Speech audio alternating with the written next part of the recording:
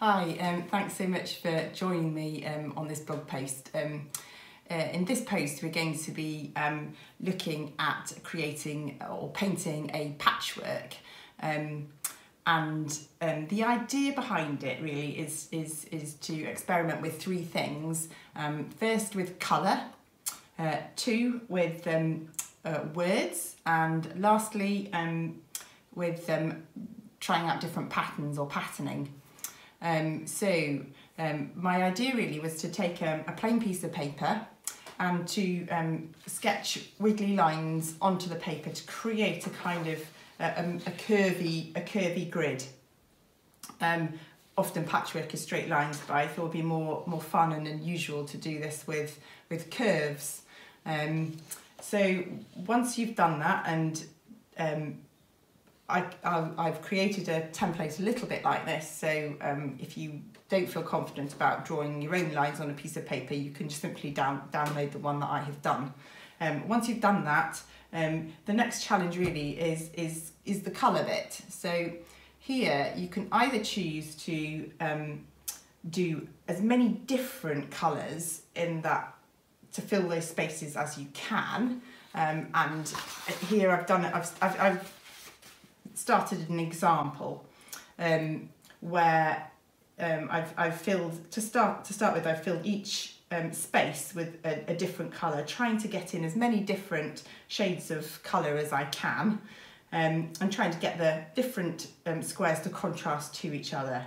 But it doesn't have to be multicoloured. It can be more based on a spectrum of colour. So for instance, blues or greens or yellows or pinks, so different shades. And this one that I've begun, I've done in blues and greens. So I've filled all those spaces up with blues and greens. So that's the first challenge, is the colour aspect of it. The second part of this task really is about playing with the words.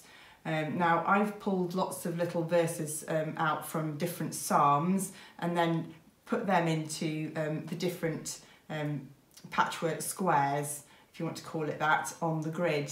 Now it's always a bit tricky trying to get words to fit into a space, and so that's why I thought this would be a good and interesting task to have a go at. You might want to doodle it first, a bit like I've done here. I've just sort of sketched out some patterns ideas, I've sketched out some word ideas, just to see how the words fall, if that helps. Or you might be brave enough to just go for it and just paint the words in. I mean, the good thing about when you're painting in a design like this is you can make the words get bigger or make the words get smaller, make them wiggle around a bit. And if you have a bit of space left over in a square, you can always add a little bit of detail or add a little bit of patterning to fill it out.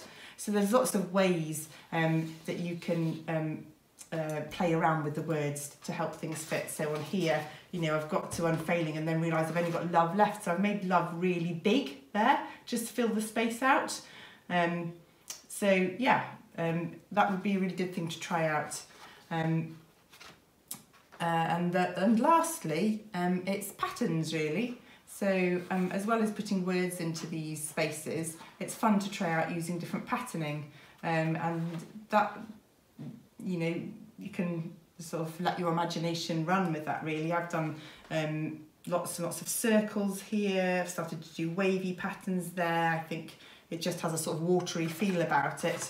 And this one is obviously, I've gone for flowers, but they don't really have to be waves or flowers. They can be just wiggly lines, straight lines, jagged lines, lots of spots, anything that you love to doodle really.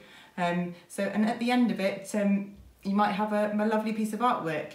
The real aim of it is just to experiment, so I wouldn't worry about how it goes really. It's just a way of trying out using colour, trying out using text in spaces, and experimenting with different kinds of patterning and seeing what you come up with.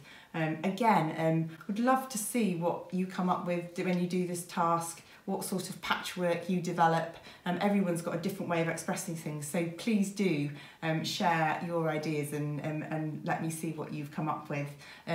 I've put lots of suggested verses from Psalms down on the blog post for you to use if you want to, but do just feel free to pull out little bits of verses that are special to you, or ideas that you have as well, which fit into your patchwork. I hope you really enjoy this task and find it fun. Thanks for joining me again.